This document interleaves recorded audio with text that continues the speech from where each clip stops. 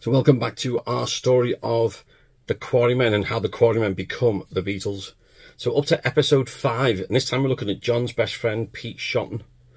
In a couple of rare interviews, the first one, an audio interview with a close friend of John and Yoko, Elliot Mintz, and then a rare TV appearance, an interview that Pete gave when he brought out his book, all about his time, obviously, with John as a friend.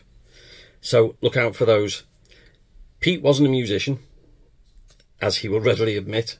He played washboard, and how he got out to the Quarrymen, I'll tell you at the very, very end. But this is Pete talking about those early days, those early practices, just when the Quarrymen were getting going. And of course, a crucial part in formation of the Beatles, on the day John met Paul.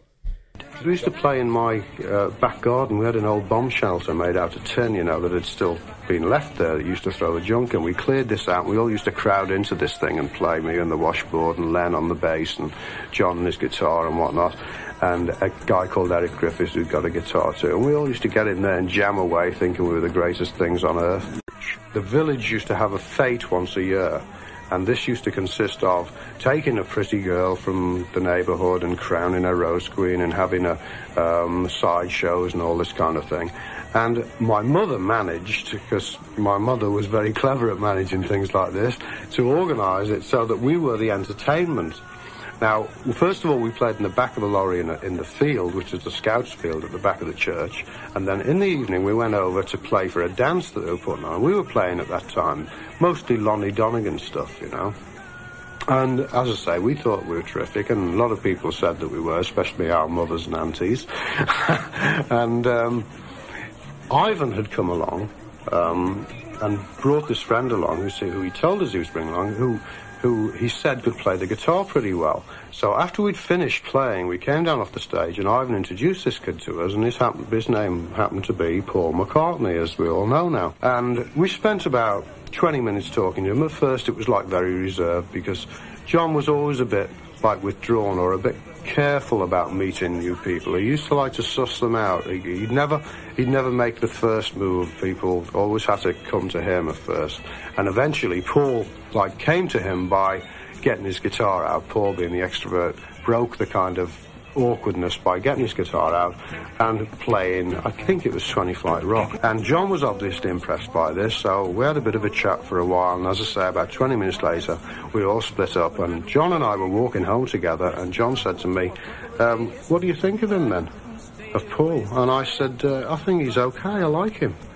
And he said, well, should we ask him to join the band then? And I said, yeah, it's okay by me if it's okay by him. And so that was that. We went home. Didn't see Paul again for a while, and I was just so happened I was the next person to see him. I'd come out of my house, he was riding past my house on his bike. He jumped off his bike just to start chatting. We chatted a bit past the time of day, and then it suddenly occurred to me that we had decided to have him in the band. Wow, lucky guy. And I said to him, oh, by the way, Paul, do you want to join the band? And he thought for a minute, very casually, and he said, okay then, and jumped on his bike and rode off. How did it actually come down to the final group? I mean, how did that really occur? It was a slow process. We were introduced to George through Paul, who was only a little kid. He was like 2 years younger than we were, 3 years younger than John. So you can imagine when you're about 15 or 16 years of age, a kid of 13 is like the little kids that you don't play with normally. Of course. But George was very good. He could actually pick tunes out on his guitar. We went out to his house, and he played raunchy for us, which impressed us enormously, because none of us could pick a guitar.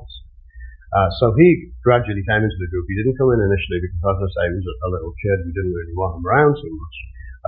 But he hung around, and he came in.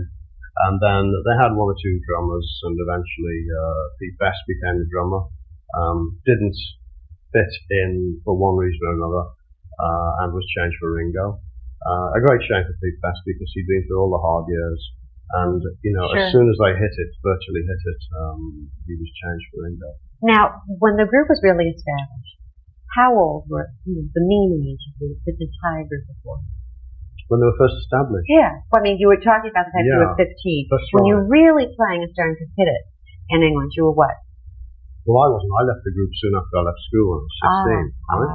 But they started to hit it when they were about 22, about 1962. So there was a real transition. I mean, they sure. really evolved and shaped they went things through, up. I mean, most people think it was click and there's the Beatles, you know, but I mean, they went through 6 years of very hard grind and some very difficult times before they eventually made it. Now, how did they make it over to the U.S.? I mean, that's kind of startling that a British group could start to hit the charts here in Well, America. it was virtually unknown, actually. I spent a night with John. We used to get together and like stay up the whole night and just chat the night away, you know.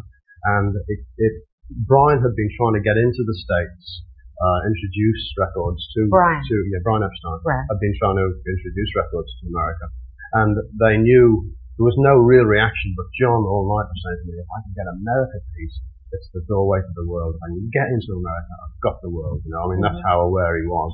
And there weren't too many people who thought there was any possibility, least possibility, that any recording staff from England could break into the States. But of course they did this. That's right, they did it. I actually, very strangely, I took the phone call from Ed Sullivan, which started it all off. I'd gone up to Brian Epstein's office to see him about some business. John was lending me some money. That's right, Brian Epstein. And I'd gone up there to see him about arranging some money that John was lending me to get started in business.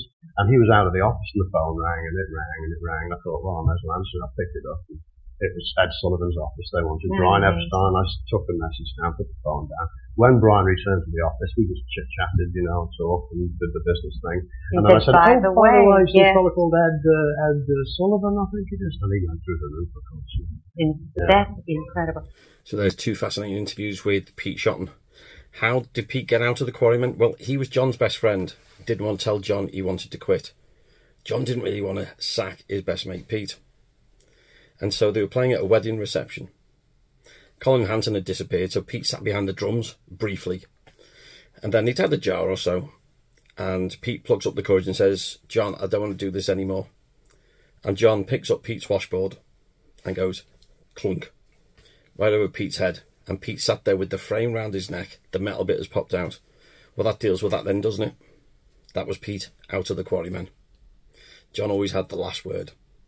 Don't forget to tune in next time for more in how the Quarrymen become the Beatles.